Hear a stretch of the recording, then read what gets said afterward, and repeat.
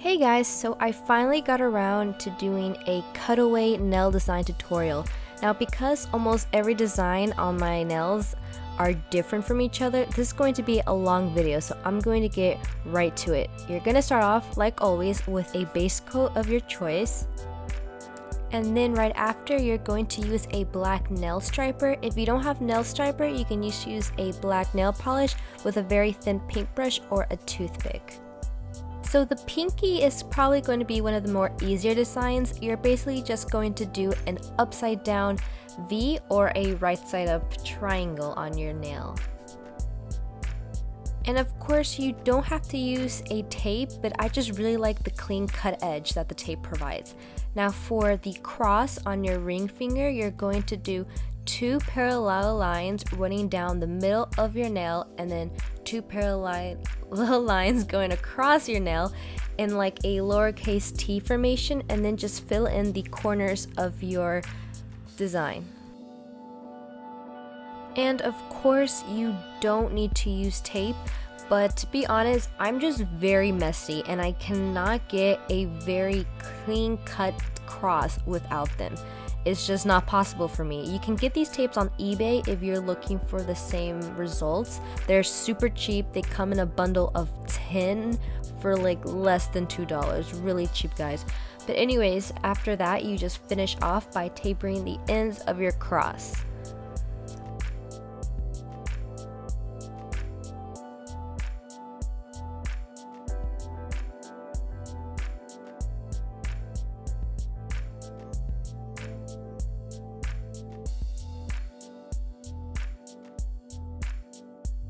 So for my middle finger, I decided to go with a chevron design.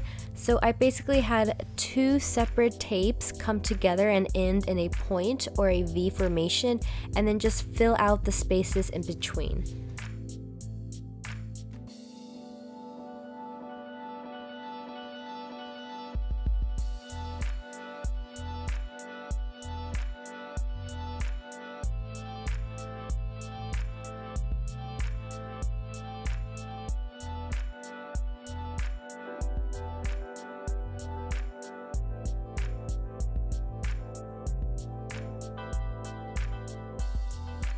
So as you can see, there are little slivers of tape that are going to be inside the design, but I was just too lazy to correct this, so what I decided to do instead was, after I finished removing the tape, I was just going to fill it in by free drawing it. And because most of the shape is already done for you, it's pretty easy to just fill in the V at the end. So this design was mostly improvised, but what I should have done was have 4 rows of tapes going down the nail instead of just 3. So if you made the same mistake, no problem, just add the last chevron slip at the very end of your nail.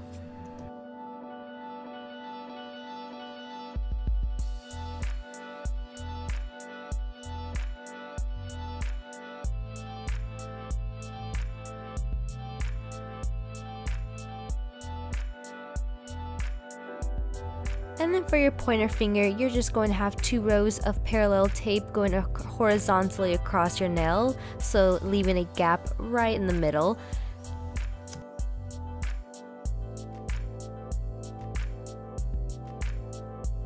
Whenever you are done with the use of a tape, make sure to remove it immediately. The last thing you want is having your nail polish dry. If you let your nail polish dry before you remove the tape, your tape is going to peel off the nail polish, and it's just really annoying to start over. So make sure you work fast and remove the tape as soon as you're done using it.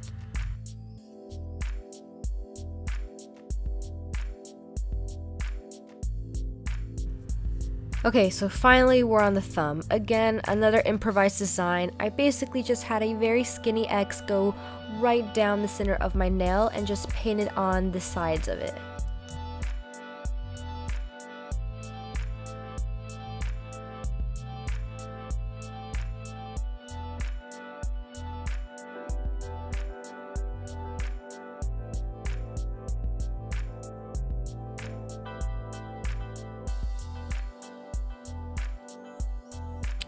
Another pro tip, make sure you remember which tape goes on top so you don't run into this problem that I'm having right here. If you do, you can always clean it up. Try to do this as quickly as possible before the nail polish dries, and then you can just correct your mistake.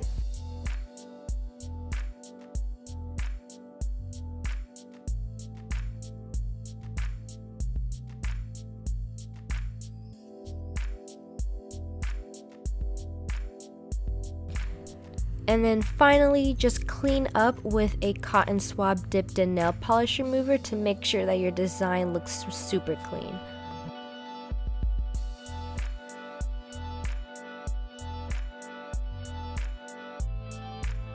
And now finally, we're moving on to our right hand. So our pointer finger and our ring finger designs are going to be the same, just swapped places, and our middle finger is going to be different. Instead of the chevron design, we are going to have 3 parallel lines going down the nail. And the way I created this was by having 2 pairs of tape going down on each side of our nail, making sure that there's an equal amount of space between the 2 tapes on either side so that we have a very symmetrical looking design. So another little tip, make sure that when you're using the tape that you press down on your nail so that you have no air bubbles, because my middle stripe had an air bubble. And if this happens to you, it can always be easily fixed with a cotton swab dipped in nail polish remover like I'm doing right now. So for my pinky, I was too lazy to use striping tape, so I just decided to freehand draw a V.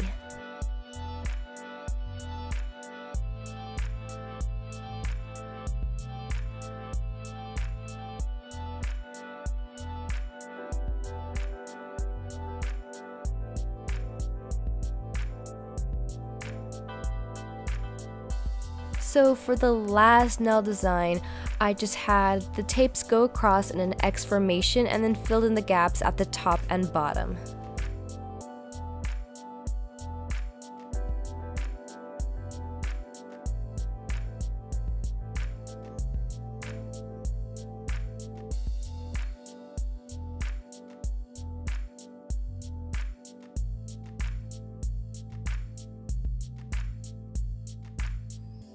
And finally finish off with a quick dry top coat. And that's it guys, you're done. So this is definitely my longest tutorial by far that I've ever done, but I'm a really big fan of the mix and match nail design, so let me know if you guys want me to do more of these.